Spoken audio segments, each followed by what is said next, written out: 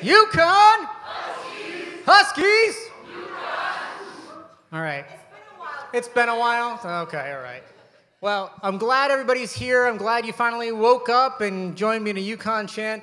Welcome to Elevate Your Career Next Level. My name is Josh Protem, the Director of Alumni Engagement for the UConn Office of Alumni Relations. We're thrilled to have you guys here for year 2 of this program. We're about to get started, but being at iHeart, we've got to show you a little bit of what iHeart's all about before we get started. So we have a little sizzle video that we're going to kick off right now for you guys to get started, and we'll be right back.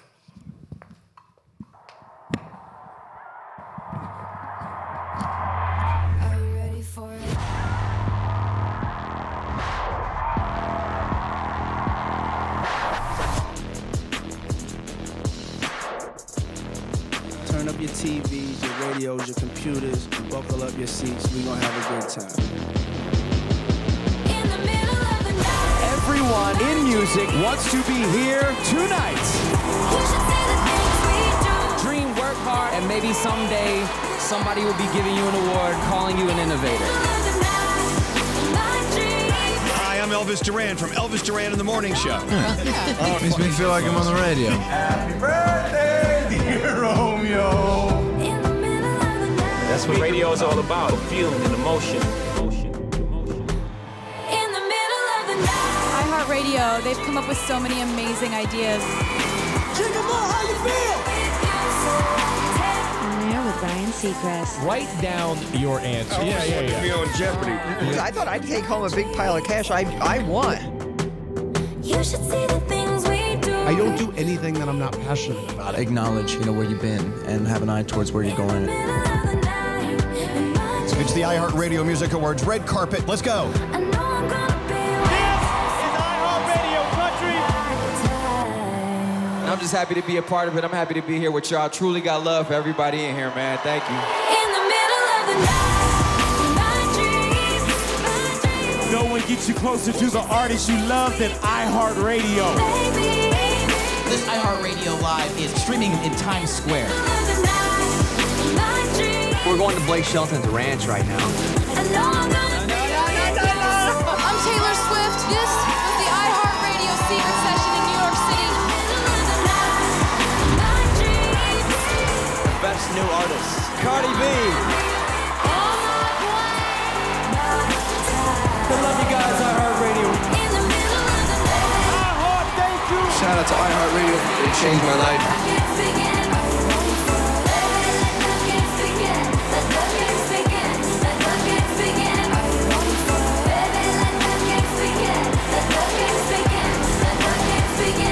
Ready for it? All right. So now we all know what iHeartMedia is all about, right? I don't know about you guys, but it seems pretty fun to work here. We've got some great insight for you all on what happens, the inner workings here at iHeartMedia. I just learned a quick tidbit. We are here, and Duke is not. And Duke has never been here, but they will be here next week, but we're here first. So just remember that.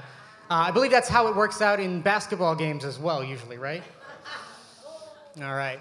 We are recording this, so hopefully one of them sees this. Anyways, we've got a great panel for you tonight. But before we get started, we've got a couple people I want to recognize. If you've met somebody today that has a blue star on their name tag, those folks are part of our local New York City Alumni Network Committee. They help to put on these activities. I am based up in stores. Our team is based up in stores. We do have some folks that work here in the New York City market, but we can't do that in every single city across the country. So we rely heavily on these folks. So we've got a few over here on our right, a few scattered here. You met some on the way in the door today at the front entrance here. If I can ask you for a round of applause, they do so much for UConn. If you see somebody with a red star, that means that they used to be in that position and help out in a variety of ways. We've got some folks sitting in the audience. One of our panelists here is a former member and a current member at the same time, depending on what he's involved with. But we have a number of folks that give their time to really promote the efforts that UConn and what UConn has meant to them over the years. The next person I'm going to introduce to you today is actually going to introduce our moderator and get our panel started, but has been an integral part of the alumni community for a number of years now. A past president of the Hartford chapter, past president of our Alumni Association before we integrated into the UConn Foundation. And this gentleman, you may have seen his family name attached to many of our opportunities tied to the Elevate Your Career Next Level initiative, is Dennis Kavanaugh. Dennis Kavanaugh is the initiator of our Kavanaugh Family Alumni Career Services Fund, which goes to help promote and provide support for these events that you see here in New York and across the country. And he's got a few words for you. Thank you. Thank you, Josh. First of all, I have neither a red star or a blue star. In fact, handwritten name. But look, on behalf of my family and the Alumni Career Services Fund, I'd like to welcome everybody here tonight to a very exclusive event, one designed, I think, to enhance all of our professional lives and careers, which is what it's about. And I wanted to just take a few minutes before introducing tonight's panel moderator to tell you a little bit about the mission and purpose of the fund and how programs like Elevate are in line with and serve that purpose of the fund. As Josh mentioned, I've been around the alumni, UConn alumni for some time now, as my appearance may suggest. And I have, over those years, served in a lot of capacities and met a lot of alum and been around a lot of higher education folk who have given a lot of thought to what distinguishes one higher education institution from another, and what, and even between institutions, what really sets one apart from the other. And aside from, obviously, a quality education, I don't think there's any doubt UConn has been providing that for a very, very long time. But higher education institutions, when students consider going to those institutions, when students reflect on what those educations and value that education has brought, and we did a survey, I think, about 10 years ago on this, have looked at other aspects of it. And one of the things is they want value post-graduation. And how do they define value? We found that they define value by the kinds of things that the university can offer up after graduation. And one of the ways we can do that is through their alumni base and through career planning, services, development, education, all of what Elevate is here to promote and has been promoting, and hopefully in the future will be allowed to promote. So this is a bit of a shameless pitch that I have two recommendations for everybody in this room, and one is that to pitch to all of you to become really, really active as UConn alum. It's important to obviously have a strong alumni base. The university really benefits from that. And secondly, if you're during your philanthropic, through your philanthropic giving, whether it's annual or otherwise, that you consider to have your donations, and as you consider making a donation to the university, direct it to the Alumni Association, direct it, whether it's to the fund that our family sponsors, or another fund through the Alumni Association, but funds that allow events like this to be pulled together and to be held, because a stronger alumni base means a stronger university. So with that, I'm going to introduce the moderator for tonight's talk, and because this moderator has quite a distinguished career, I'm going to have to read, which is not something I like to do, but I'd like to introduce John Brady, and he is, and I found out a little bit more about this, but he's been defined as an honorary Husky by now, and Josh can elaborate on that. But he's an executive coach and keynote speaker, frequent media source matters related to corporate and career performance. Mr. Brady's current and recent clients span the U.S. and the U.K., including senior managers and executives at Goldman Sachs, GE, Hewlett-Packard, Apple, Shell, Hess, Southwest Airlines, and the list goes on and on, including the federal government of the United States. Currently, John is the founder and executive director of Protem Partners, an international executive and career coaching firm that has partnered with UConn alumni for over 3 years now, and as I understand, it's been a big, big asset in terms of web pages and that kind of thing. So I'm going to turn it over to John. Thank you very much. Appreciate it. Thank you, everybody. It almost sounds like I'm somebody important when you say it all that way. Good evening. Happy New Year. Welcome to Midtown Manhattan, to New York, to the iHeart offices here in New York.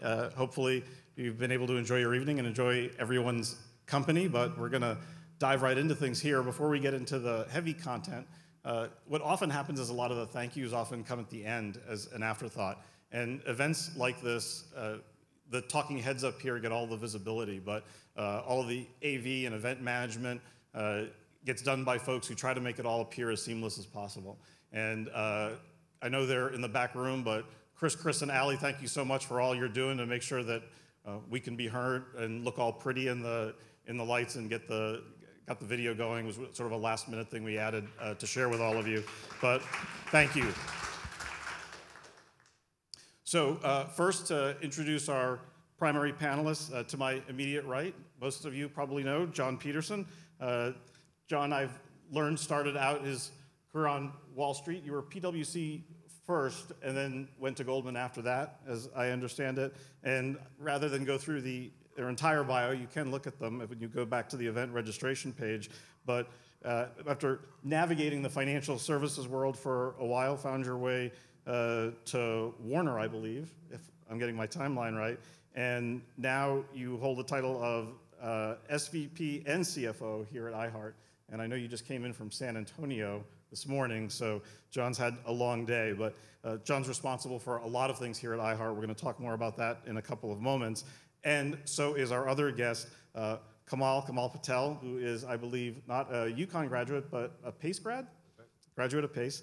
And we found out in warm-up in the green room time that we're all about the same age. We went to school around the same time, so that we got to compare notes and talk about how quickly the time goes by. But you started out with the NHL, I think, right? That was where your career kicked off, and was that accounting? Yes. Yeah, you started out in accounting at the NHL. Also, Kamal, as John has, moved into a number of different roles. The Classic Sports Network, there were a number of acquisitions and moving around. You got into the VC space, I think, after that, right? In a number of different areas, but that also led to your continued work with, it was College Sports Television, and then CBS, because through M&A. And then when you came to what is now iHeart, that was Clear Channel at that point. Yeah, and there, Kamal was Senior VP for Administration, and now, if you can keep track of all this, because I don't know how he does, he is the Senior Vice President of Human Resources Operations and Facilities Management for iHeartMedia, which means pretty much like everything. So, Kamal, thank you also for spending time with us. I know you have clearly a lot of things going on, and yet you're making time for all the Husky alums. We appreciate it. So, first thing, I know the video gives you sort of this great injection of energy when you see a motivational pump video like that. iHeartMedia is really an amazing place. I've just been doing a lot of my prep and trying to study this place as much as I possibly can. Not that I'm an expert, but the media world has changed so much. Music has changed so much. Content delivery in whatever form has changed so much in broadcasting. And iHeart's really been living at the bleeding edge of that for really all of its time. And while a lot has changed, certain things surprisingly have not. Terrestrial radio has proven incredibly resilient. And while that's still a portion of iHeart's holdings and its delivery, all of the new technologies that are available to us that most people decried as being the kinds of things that would undermine companies like iHeart, smart speakers and streaming, and the way in which smartphones and mobile devices have changed, have just added to the delivery vehicles for iHeart.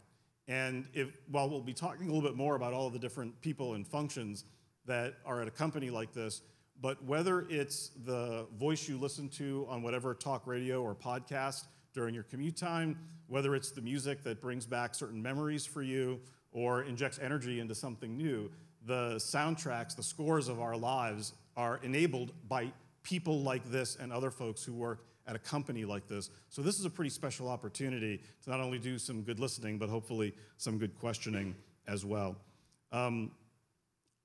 iHeart's reach, as you saw from the video, is not just 90% of America, but I think it's 275 million unique listeners in any given month, which is just a tremendous number of people if you imagine that much volume in a technical sense, but also all of the different submarkets that they have to reach.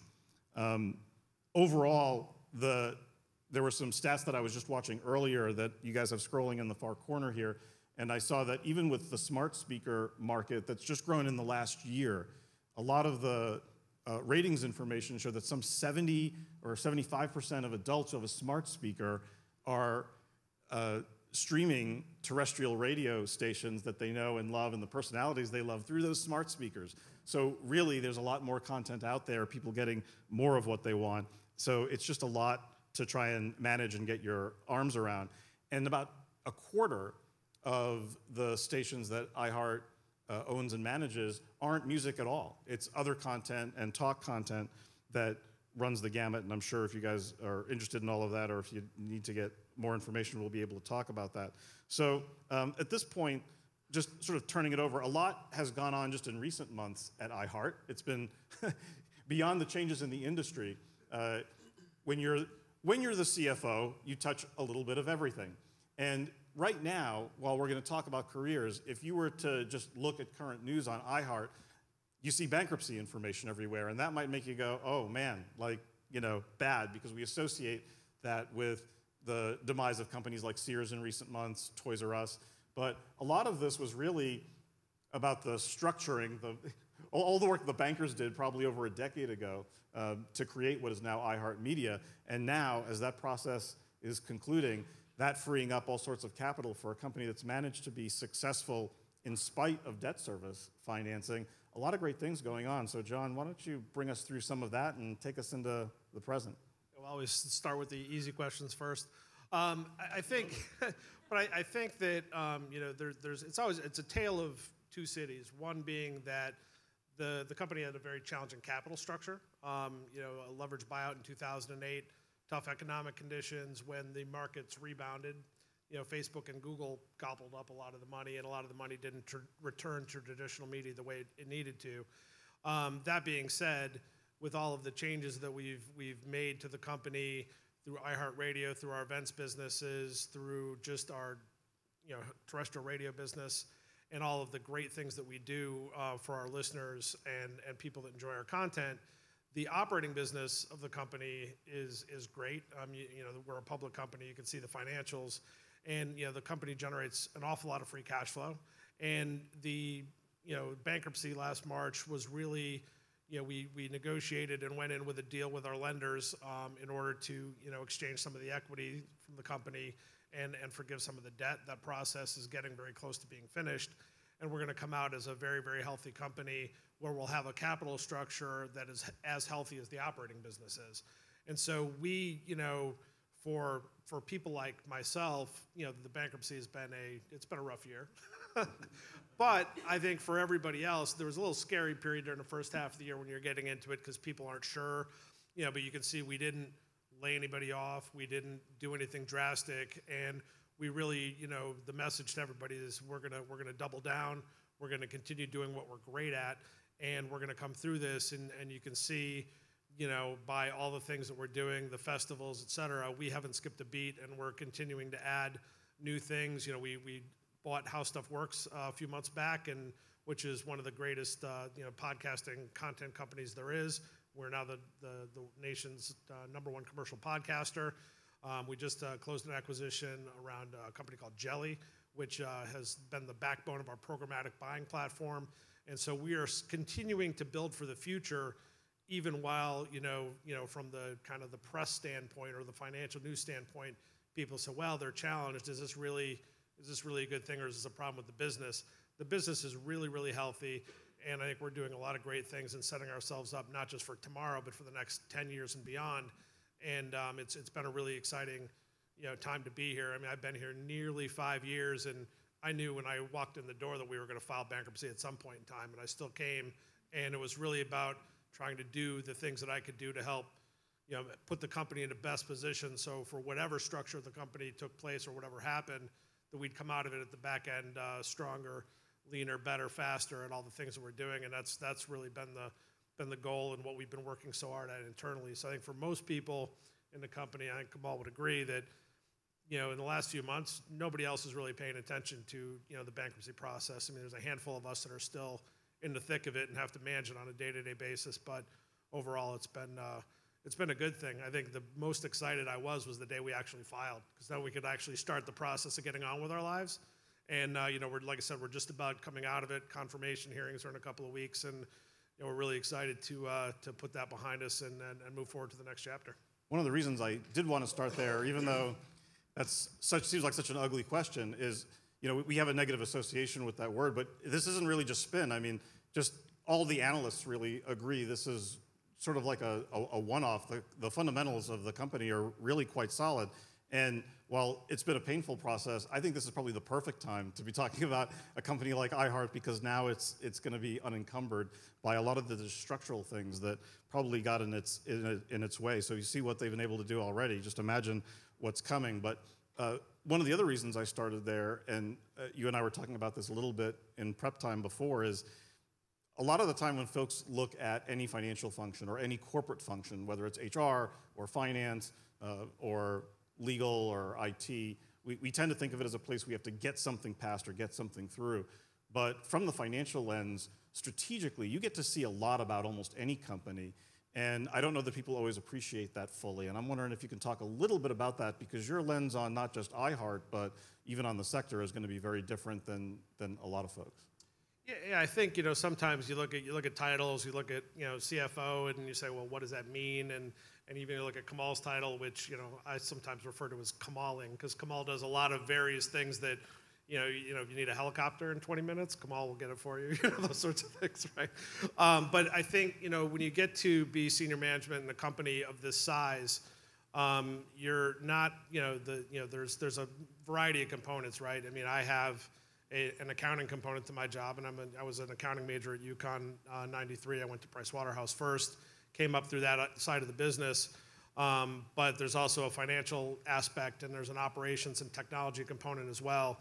And when I look at how do I spend my time, it's really a mix of what are the things from a both accounting, finance, operations, technology standpoint that I can do to help the company run better and really support the business. I mean, I think everybody needs to understand the main function of what the company's business is, and I think sometimes people get too wound up in their job or their title or their specific item. And when you look at what we do here at iHeart, we do two things. We create content and generate these relationships between the content we create and our listeners and people that consume our content, and then we monetize that content. And everything that we do here has to really support one of those two items. It's not about, my job in and of itself isn't important for the things that it does. It's important in the ways that it enables the things that are important to the business.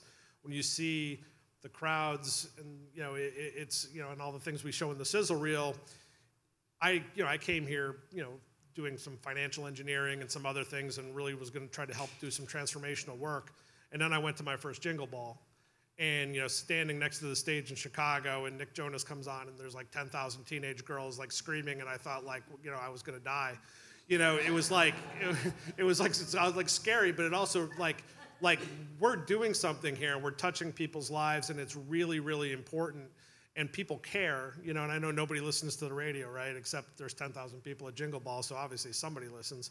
But I think when you really look at it, you have to understand, whatever company you're in and whatever function you're in, you have to understand how it relates to the mission of what's happening. And I think from that perspective, being in these roles that we have where, whatever our titles are, we're all doing 100 different things with 100 different people on a day-to-day basis. No day is like yesterday. Tomorrow will be different.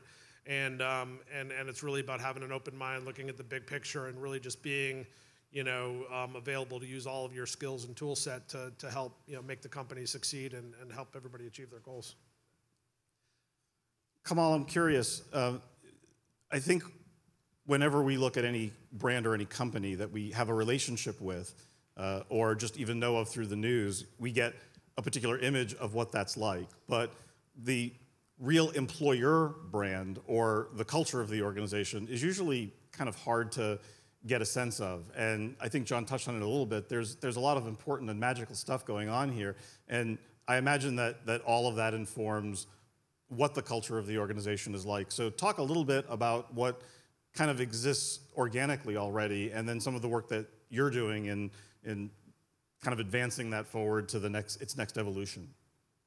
Yeah, I think when you think about culture and what it is for iHeart, I think it's a lot of it's obviously the people, right? And what is it that drives the people to come in every day and work hard and get behind the products that we have? And there's a real sense of belonging and community service that we have across our company. And when you start thinking about times of need, when there's storms or hurricanes or disasters, our folks, when everyone's trying to get out of those areas, we put people into those areas to make sure that there's communications out to the communities.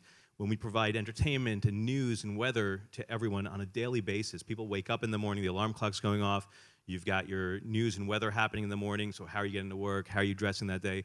It's information, it's not just the music and all. And there's a real sense of pride across the company in providing that and being that voice for the communities that we serve. I think there's also a connection that people have, and we talk about all the time. You listen to the radio in the morning, and if you're here in New York and you listen to Z100 and you have Elvis Duran in the show, those are the people, or the empty seat next to you. They're sitting in that empty seat in the car next to you. They're talking to you. They're like a friend. There's a companionship that's built. And there's a great deal of pride within that. And to be able to take those relationships and build them out, not only locally, but John mentioned, he was at Chicago Jingle Ball, nationally, and the events that we do, just take those things and expand those. And we talk about technology and how it's changing the landscape. And what it does is really allows those local stations, those local communities, to then expand that reach, right? I can be traveling on business or whatever. I can stay connected with my home community. I could be a UConn alum and listen to UConn radio anywhere I am, right? I'm not, so sorry about that. But 97.9 Hartford, so on the iHeartRadio app. And so technology really allows us to expand that as well. But there's a sense of community that our employees have across the board. We have 15,000 people who really care about being that voice and making sure we deliver that signal every morning or every day and stay connected with the communities. And that just to add on that sounds like, it sounds like a great thing to say, but until you've actually heard it, when in Panama City this year with the hurricane, and we had an antenna down, and it was very, very dangerous, and most people left, and we had people sleeping in the station. We were up 24 hours a day, 7 days a week during that whole process. A couple of the other broadcasters basically were wiped out, and we're the lifeline to that community. And you got to think about, people are risking their own health and families and lives, and not protecting their assets or their homes because they understand how important they are to the community. And the same thing with the wildfires out in California, and that's one of the great things about technology. You used to never be able to listen to that, but you can always pick up and listen. So if there's a piece of news in Houston with the floods before and everything else, you can go find a station, listen to what's going on, and really understand what's happening on the ground. And that is something where, I don't think, sometimes you don't think about that. But when you hear it, it's really, really, really powerful, and it shows from all the local charity things that we do and everything else. There's a huge connection between the people in our local radio stations and the communities they're in, and that really makes us really want to make sure that we're working hard to support them so they can do the best job, because it is a product that actually people care about and it matters in their lives.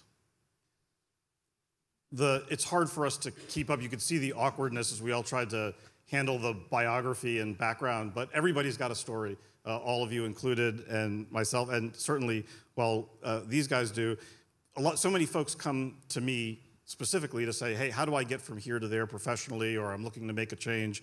And Kamal, just your title, okay? Senior Vice President for Human Resources, Operations, and Facilities Management. And there's a whole bunch of stuff that I found out in conversation earlier kind of is embedded under those things, from security to, probably 14 others that I'm just not aware of.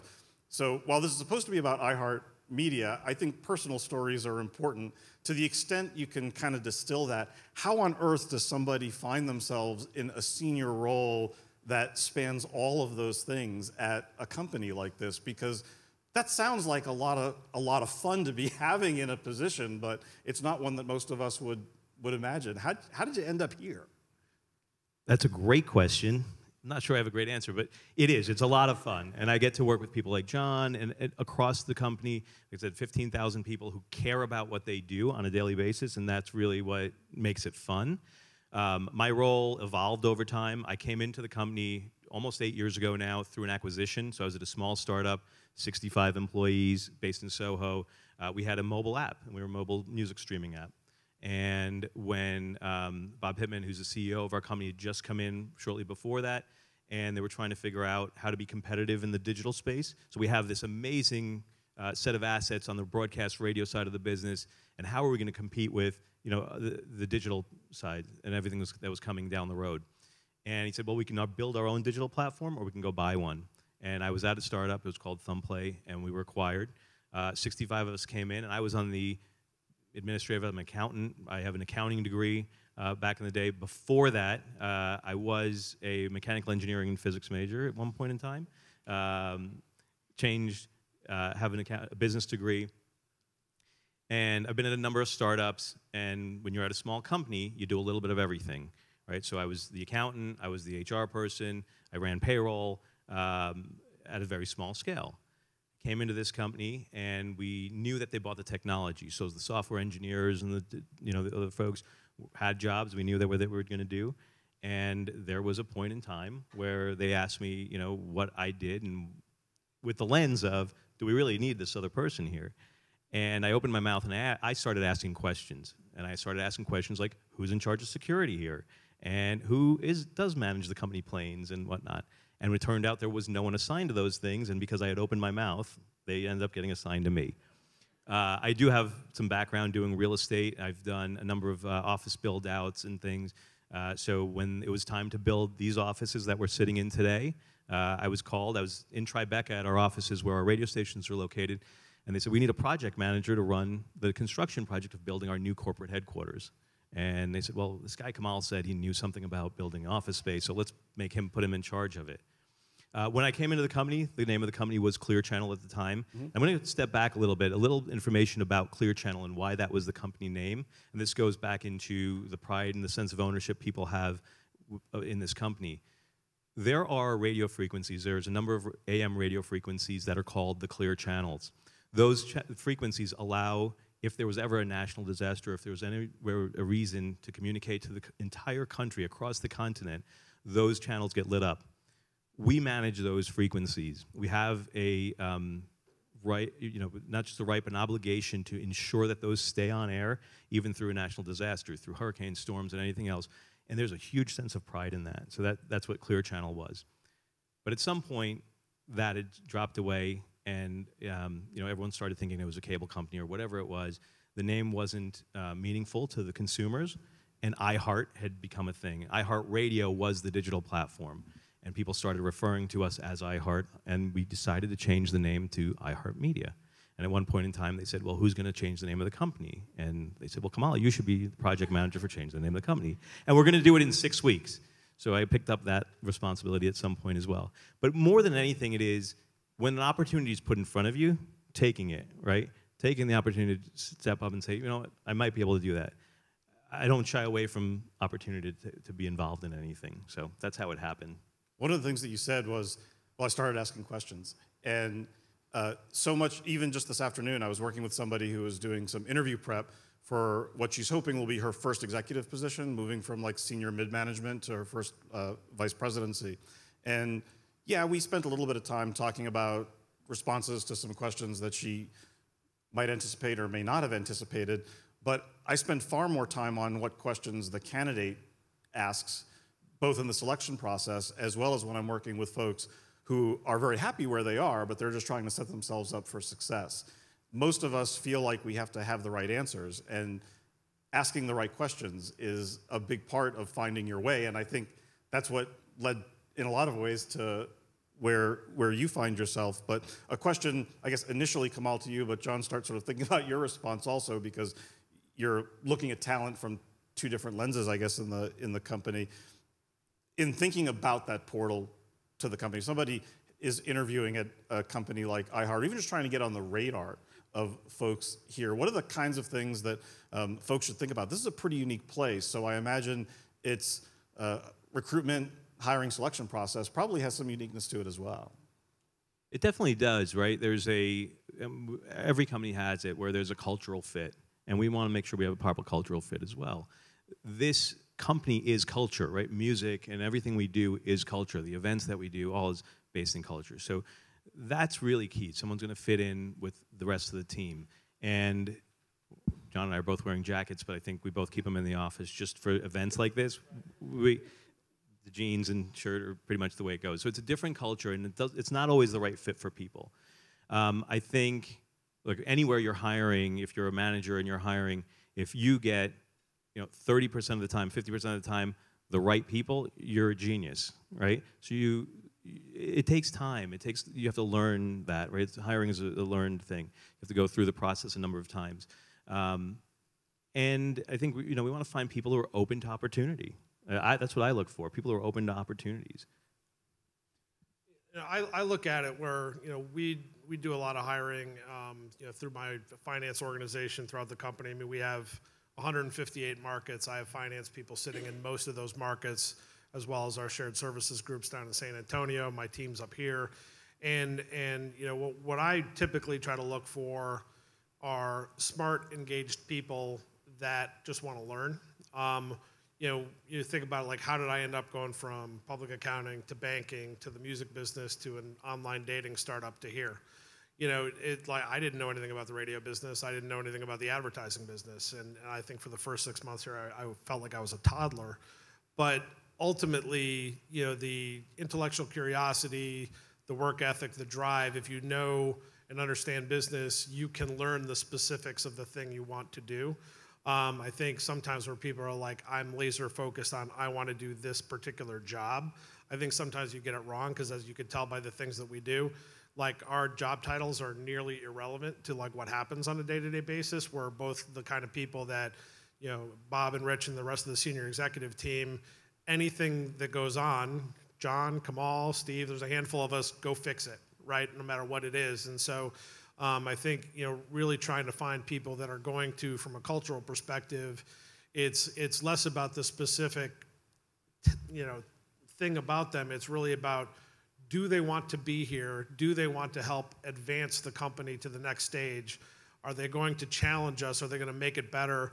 Are they really trying to help us build for the future? Or do they want to check? And so the reality is, for me, is that I want people that are going to come in, be curious, challenge the status quo, and really try to help us build what we believe is, we're obviously one of the biggest media companies out there, and I think there's still a lot of things that we're probably not doing as well as we could. And so, all the things that we can do, we need people to help us be better at what we're doing. And where those ideas come and everything else, it's certainly not, with 10, 15,000 people here, nothing is incumbent on one person. It's incumbent on the group. And so people that want to be part of that group and help drive the organization forward, that's the way I kind of look at it. So it's a lot of it, some of it's a style perspective, or I probably, when I interview people, I spend very little time talking about their actual specific skills, their point of view, their frame of reference, their goals are a lot more important, because if they're smart enough and they want to do the right things and they got the right frame of mind, you can teach them the actual things that they need to do. Which gets back to fit, right? I mean, each, as you were both talking about, whether it's responding in times of national emergency or even just, being prepared for certain types of crises, it was subtle, but in the micro expressions, because I'm sitting so close to you, I could see that little bit of emotion come over, and for most of us, you can't fake that. So I imagine all of those sort of intangibles that come across become really important when you're trying to staff up something that's moving this quickly. Whether it's a whether we think of this as a tech company or we think of it as a media enterprise or an advertising entity or whatever, most of us tend to think about the functions that we would most obviously imagine or interact with. But whether it's a corporate function or some of the less visible things going on, what are the areas of the company that maybe we wouldn't think about that you're experiencing or at least expecting to need a pipeline for? Who are the types of people that we ought to be thinking about as a community that we should say, oh, this is somebody who should talk to the folks over at iHeart, whether it's either one of you or somebody else? Like, where does the talent pipeline need to be? Well, I think from a hiring perspective, we hire approximately 3,000 people a year, right? And that's a good number. Right now, we're making a significant investment in technology. So we have a lot of software engineers and other technology positions. Some of them are based here in New York. Some of them are based down in Austin, Texas, or San Antonio, other places, other parts of the country. One of the things we mentioned, John mentioned it, we have 158 different cities we're in, right? So we've got a huge footprint. We do, obviously, we're at the core, we're in advertising. We have a sales team, so there's always sales hires happening. That's a good portion of our hiring on an annual basis. Where else do you think, John? I mean, I think, there's, at the end of the day, right, there's like, and this is one of the things that even sometimes being at corporate you don't have a feel for, and because I'm CFO for the markets group, and that encompasses all the radio stations, there are actual radio stations out there. When you go go to Hartford to sit in the stations, or San Antonio, or wherever in the country, even to some of the little ones like Brunswick, Georgia, or wherever I happen to be in the country for whatever reason, I always tend to try to stop by and say hello to whoever's there. And small markets and big markets are different. What we need in New York at the radio stations downtown is very different than what I might need in Biloxi, Mississippi. But it's really about it's sales, marketing are obviously key. We have about 1,600 sellers in the local markets. We have probably 300 or 400 more sellers at the corporate or national level, both on the Total Traffic and Weather Network, the Premier Networks, our national sales teams, multi-markets, our event sellers, and so that's a good 2,000 people or more than that overall. Support for those teams, support for the marketing. We have our events team, our national programming group, and our events team actually help us run these events. And everything from even Chris and Allie here that really help events like this go smoothly, because if I'm sitting in there and there's an event out here, it's like, well, it's magic. It just happens. Well, it's not magic. It's a lot of hard work. But the reality of it is there are people, like there's kind of a niche that when you say, is this a technology company, a marketing company, an advertising company? Well, it's all of these things. Mm-hmm. And so I think you could. It's not like, when I was at Goldman Sachs years ago, it's like, well, we hire bankers and we hire accountants and finance people, and that's kind of it. And I think you're a technologist, and everybody kind of stays in their lane and does their thing. I think here, everybody does a little bit of everything and wears a lot of different hats. And so it's really a question of people that want to get involved in the things that we do and have the right skills and effort. Some of our best sellers are people that have technology degrees, or they were business people or whatever else. And I think that there are a lot of people here, and even our chairman Bob Pittman didn't go to college, right? So and he's the CEO. He's the CEO, and so I think everybody has had a different path to be here. And I think what I've always said about companies is, I've worked at Price Waterhouse, I've worked at Goldman Sachs, I've worked at Warner Music Group, I've worked here, and then I've worked at a couple places that I didn't like so much. But and what I've learned by that is that if you're going to try to work somewhere and you care about what you do, you want to be in the leader of the industry that you're in. Don't go work at the fifth or sixth company in that industry. If you really care about it, try to find the first or second company at the top of their game and try to get in there. And I would worry a little bit less about the thing that you're going to do in that company day one. Because if you really like what you're doing, you want to be there, you'll find your way, right? I mean, it's like what I'm doing today versus what I was doing, even though my title's been pretty much the same the whole time, what I do on a day-to-day basis today versus what I did 5 years ago, it's absolutely night and day. And I think you'll evolve inside an organization the way you want to, but it's really a question of like the type of organization you want to be in, the people you want to be around, and the type of work that you want to do. And then from there, I think that sometimes people get pigeonholed too much about like, I'm going to go sit in my cube and do my thing. And I think like people sometimes limit themselves. And I would say that you really want to have an open mind to it and say that if you want to be in a particular company, then you might even want to go in the side door, because at the end of the day, you'll get to where you need to go anyway. I always found that people, in my opinion, the people that really want something are going to go find it no matter how they do it. And you just have to be ingenious and sometimes push a little bit harder to get what you want. I'm going to be turning this to the audience in a sec, so you folks, if you haven't already, start thinking about your questions. But before I do, since this is a UConn audience, I don't know the most eloquent way to ask it, but one thing I have noticed, even though I didn't attend UConn, is that this is a community of helpers. And while there are a lot of places where people talk, it's nice to have people who do, Dennis, yourself, and others. But John, specifically, what is it about either your UConn experience, whether it was as a student, as an alum, both, that is still so special and important that still enables specifically your work and your own career trajectory? Because you're still only about halfway through, man. You got a lot more to do. So what is it that these folks should be thinking about leveraging since they're part of that community? Well, one thing I would say, and you know, some of you may feel like this and some may not. I know UConn's come a long way since I was there. But when I went to Goldman after a couple years at Price Waterhouse, you know, I got hired by a UConn grad, which was fantastic, which was a nice way in. And she was like, wow, that's really interesting. We don't see a lot of UConn grads down here. And then even when we started going to campus visits, when I was at Goldman, started going back and recruiting people into Goldman from UConn, and I was like, nobody had ever done that before. And there was always this thought process that, you know, UConn's a nice school, but like we'll get all our people from, you know, Michigan and the Ivies and whatever, and we don't need to go to UConn. So I think for me, I've always felt a little bit like there's a little something to prove. Right? Because although, you know, I mean, it's a great public university, we're also New York City here. We're smack dab in the middle of every great school, you know, all the people in the city and around here, up and down the East Coast, there's a million great schools. And the competition's really, really fierce. And I think sometimes, you know, even when I was younger in my career, like I wasn't sure whether I was good enough or I was as good. And one of the reasons I took the job at Goldman was, wow, I got a job offer to work on Wall Street. Like, I'm like, I grew up in Wisconsin. This is like unbelievable. It was like, honestly, it was like a dream. Like, is this really going to happen? And I went there and I'm like, oh my God, I'm going to get there and everybody's going to be 10 times smarter than I am. And I'm just never going to cut it. And I'm like, I got there and I'm like, okay, it's pretty much the same. Right. And by the way, there are plenty of people at Goldman that are a lot smarter than I am, but like I fit in just fine.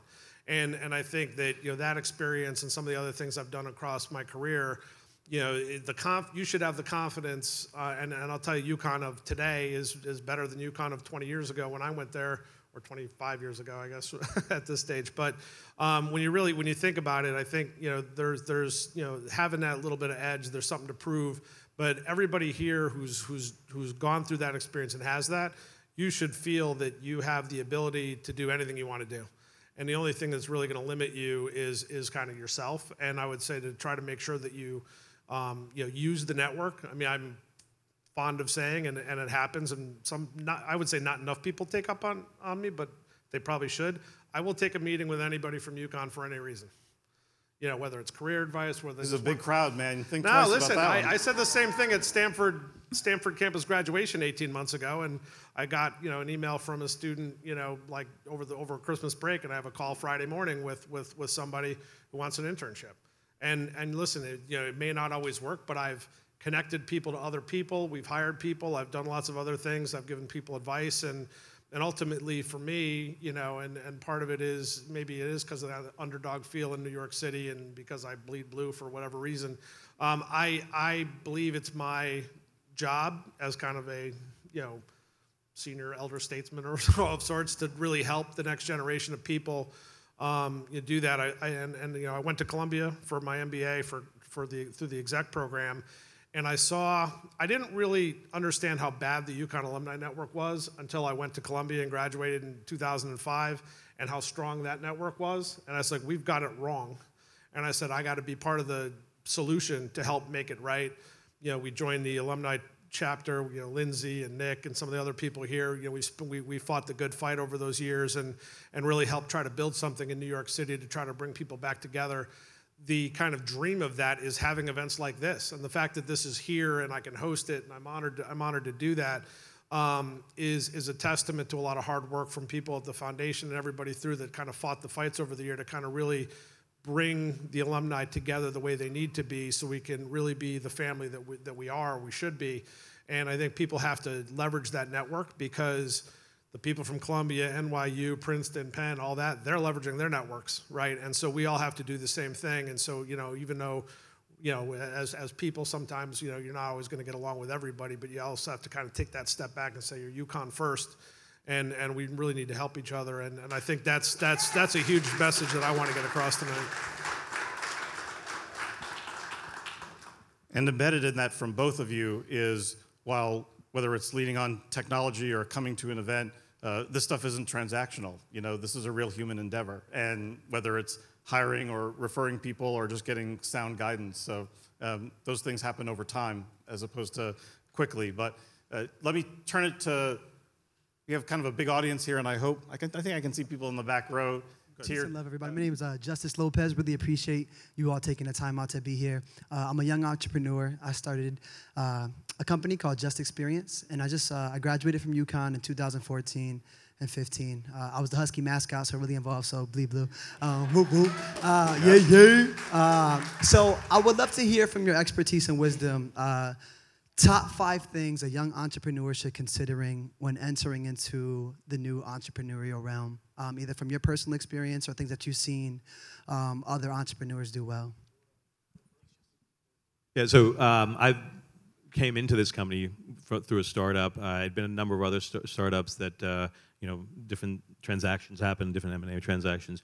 I think as an entrepreneur, you want to make sure that you do the proper research, right? Everything's so analytics and database. Do the research of whatever your product or service is, where's your audience, and make sure you target that properly, and make sure you have the right focus, right?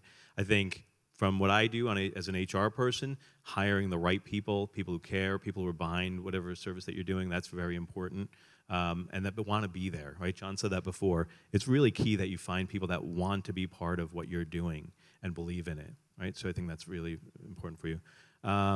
And then, as an entrepreneur, you're going out, you're asking for financing or whatnot. Find investors or people that are going to back you, who also honestly believe in what you're doing and will support you there. Those are the 3 big things I would say.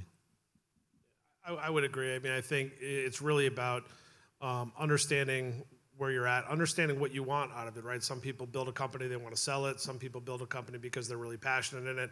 And you have to understand, are you there to make money? Or are you there because you want to do something? And there's some companies that have been really great, and influential that never made a lot of money. And then there's other companies that blew up and became really big. And even when they have, sometimes they lost their mission because in order to get that big, it became about the money or about something, so really just making sure you're true to your mission. And again, surrounding yourself with the right people and just having a plan and making sure that you've, like I said, that you've done your homework and understand where you are. Make sure that you're also doing something, if you want to be unique, that 20 other people aren't doing, because you may have an idea, but somebody else may have it in a garage, halfway across the country. And so, but I think it's really about having passion for what you do, because anything you do, if you have passion, it's going to come through. And so I think that's the number one thing, but you also have to surround yourself with other people that have that same passion, because as one person, you're not going to get as far as you can with a team. Sir, I believe you've got the mic. Ready? Alex Christopher graduated actually close to Justice. I remember him from school, 2015. But John, question for you. You touched briefly on your MBA experience. You said, was it an executive MBA or you went full-time Columbia? It was the exec program, so it was a Friday, Saturday program, 20 months, so roughly the same time as it would doing it full-time, but I did it while I was at West LB, so I had 2 babies and was doing that and going to school and going to Germany all the time, and so it was the 20 best and worst months of my life, I think, but I think it was and I tell people that the Columbia, the people I met at Columbia and the MBA program was great, but it's also really about the people that you meet there. The MBA experience is not largely about necessarily the quality of the instructors. It's what you get because you're usually experienced and you're sitting in. I had 65 or 130 people in our cohorts, and all of them had a various degree of work experience. So you really learn from each other. And I'm a big proponent of grad school work, no matter where it is. But I think you kind of need a good enough base of work experience to do it. Otherwise, you're probably not going to get out of it what you would want. And so it's kind of not you don't need it for every every sort of career, but like depending on where you are in your career, it's certainly something that you should talk to other people that have done it, because I think, you know, it's was hugely beneficial for me. And I will say that I probably, from the kind of content of the 20 months I was there, I learned a few things, but it wasn't really about what I learned on the educational side. It was the relationships and some of the other things that happened during the program. And now I have a network on top of my UConn network, my Columbia network. Any problem that I have, I can call anybody, and somebody has an answer, or somebody knows somebody. I can get to an answer really quick, and that helps with one of my biggest things is that no matter where you are in your career, one of the most important things is that you need to know what you know, and you need to know what you don't know, and don't try to be a hero. If you don't know how to do something, find somebody that does, and utilize them and leverage them. Trying to bluff your way through something that you don't understand is career suicide. And by the way, even if you get it right, you don't win. Like, you just get lucky. At the end of the day, I mean, you know, there's a lot of things that I've done and accomplished here, but I've absolutely leveraged my network, and my network leverages me as well. And I think that's one of the important things to take away. There's a question over here. Danielle, proud UConn honors grad. I think I'm probably more in this generation than the rest. You. But I'm here tonight with two wonderful women who I met at the last UConn alumni event. So first, I want to just pay gratitude to everybody who's empowering that, because I agree with what you said. Like, I never knew when I just went off to New York, like, I'm smart, I'm gonna get a job. Like, I never had any clue that a network would be helpful, right? I'm a senior HR professional, stumbled into it, but have been doing it for a long time. American Express, I helped to grow LinkedIn's New York office, but I had no idea that just by luck, I got my job at American Express after it was open for a year, because somebody in a networking group passed my resume, because the filters would have weeded me out, because I didn't go to Harvard or anything else. So I just wanted to say thank you for that.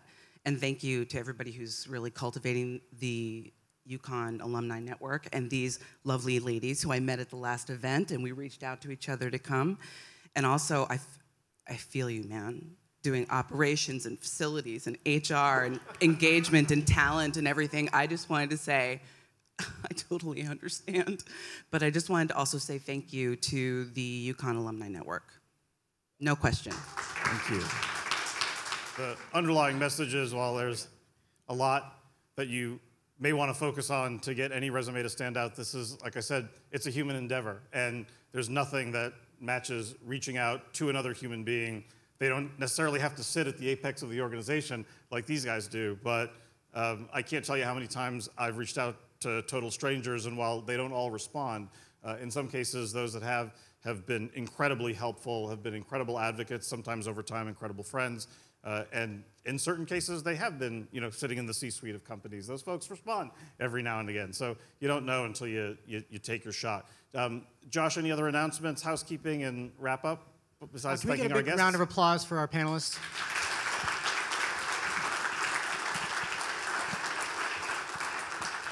I know we're short on time. The bar is still open for a few more minutes, so if you want, go down there, grab another drink before we head out. We're in the space till about 9 o'clock. Then I was told the AC turns off, so take that for what it is. It's one way to get everybody moving, right? So big round of applause again, if I can, for everybody taking part here at iHeartMedia. John, as our alum and our primary host tonight, can't thank you enough. Kamal, thank you for joining us. John, as an honorary Husky, for helping us out across the country. Thank you so much. Mark, if I can ask you to grab those bags right over there for me. We got a special thank you for our panelists tonight. For all of our New York City alumni volunteers, thank you so much for joining us, for hosting us, and for helping us all the time. For all of you that are joining us again today, thank you. This is one of a number of events we're hosting across the country. John's actually on his way to D.C. to do another one of these panels tomorrow. And then we are in Chicago next week. We are in New Haven. We are in San Francisco, L.A., San Diego, Denver, you name it, we're across the country. And then John's doing a wrap-up at the end of the month on an online webinar.